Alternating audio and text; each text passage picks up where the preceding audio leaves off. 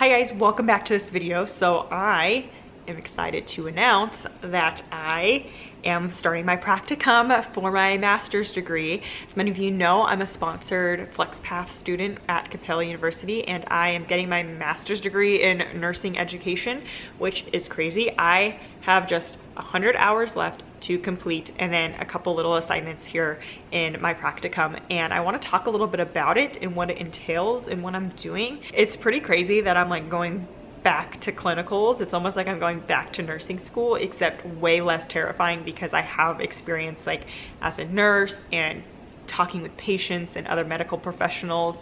But I have chosen to do my practicum at the place that I work.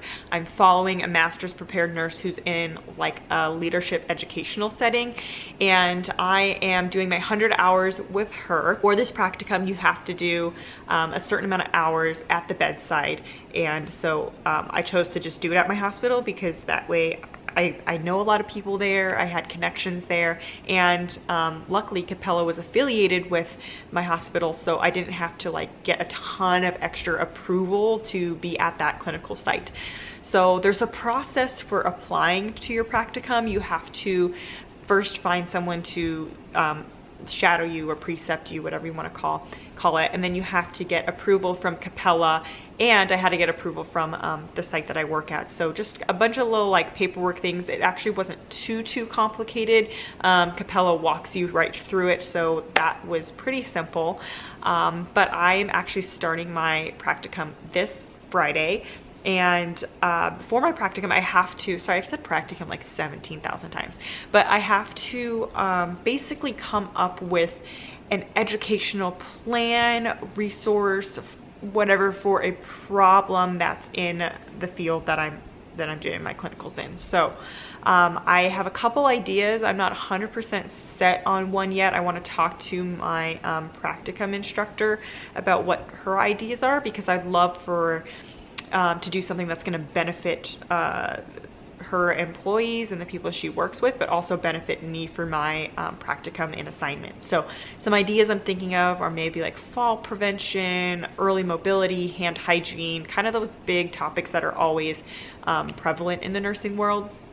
So I'm going to probably maybe like for fall mobility look at for early mobility, look at like how we could educate nurses on the importance of early mobility and what we can implement in order to get their patients up and moving a little bit more. So that's kind of the mindset behind the practicum, and there's a couple assignments that go along with that. They don't seem to be too crazy or anything like that. So I'm excited, and I'm excited to be in this last stretch. I'm excited to be like almost done. I've also started talking to some connections about potentially teaching once I'm done with my master's degree. So that's exciting and up and coming, and I will definitely keep you guys posted on that. But other than that, that's pretty much it. If you guys have any questions about my practicum or Capella, leave them in the comments below, or I'll have all Capella's links down below as well.